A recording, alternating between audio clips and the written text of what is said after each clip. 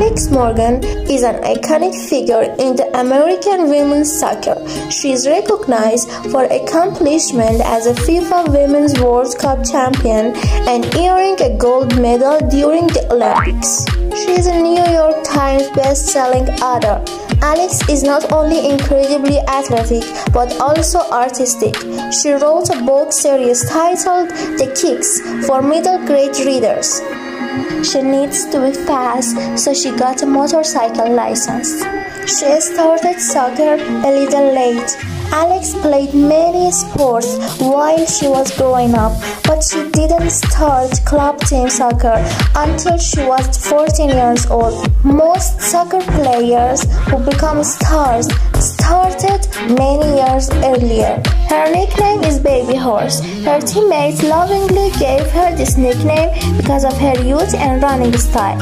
She's bilingual. She speaks Spanish and English.